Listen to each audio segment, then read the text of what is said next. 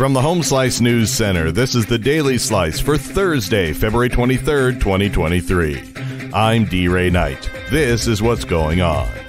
Rapid City Police responded to the area of Knollwood Drive in North Maple Avenue Wednesday afternoon after reports of 3 gunshots being heard. Police say the gunshots came from the area of the Sage Place apartments.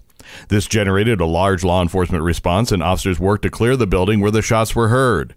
During their efforts to clear the building, police located no one with injuries or anyone immediately related to the gunfire. Police are investigating the incident.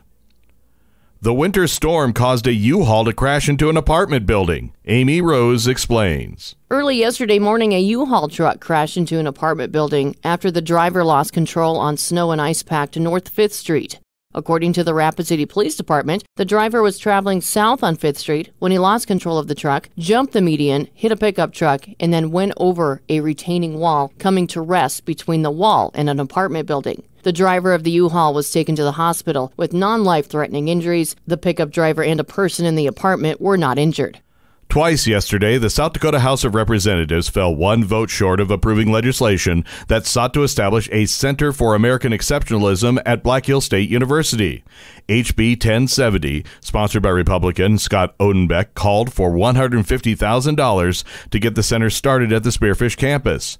Because it was a request for a special appropriation, the bill needed a 2/3 majority of at least 47 yes votes from the 70 representatives. Instead, it got 46 on the first try. Odenbeck had the bill reconsidered. A few hours later, on a second try, it again received 46.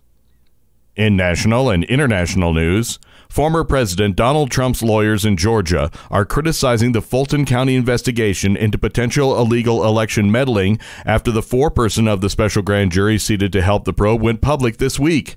Trump lawyers Drew Findling and Jennifer Little say, despite having concerns about the panel's proceedings from the start, they kept quiet out of respect for the process. But the Trump lawyers say the revelations offered by special grand jury foreperson Emily Kohrs compelled them to speak up. Kohrs shared numerous anecdotes from the proceedings that she found amusing and was very expressive in television interviews, sometimes laughing or making faces. Findling says that the reliability of what took place is called into question. A Florida TV reporter was shot and killed while covering a shooting. Amy Rose has the story.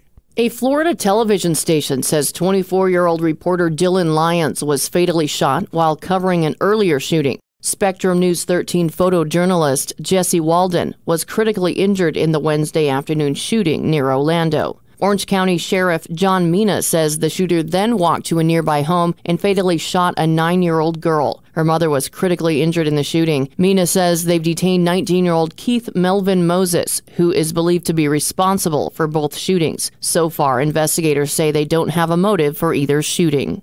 1 year after President Vladimir Putin launched his invasion of Ukraine, both countries are preparing for offensives that could set the stage for a potentially even more disastrous phase of the war. Russia has intensified its push to capture all of the Donbas in Ukraine's eastern industrial heartland. Kyiv and its western allies also say Moscow could try to launch a wider and more ambitious attack somewhere else along the front line. Ukraine is waiting for battle tanks and other new weapons from the West to reclaim occupied areas. What's nowhere in sight is a settlement of Europe's biggest conflict since World War II. Your weather forecast from the Home Slice Weather Center. Partly sunny skies today with a high of 3. Low tonight, 10 below.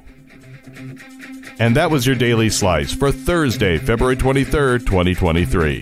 The Daily Slice is a production of Home Slice Media Group, hosted by D. Ray Knight with Amy Rose. Executive producer Mark Houston. Engineered by Chris Jacquez. I'm D. Ray Knight. Have a great day.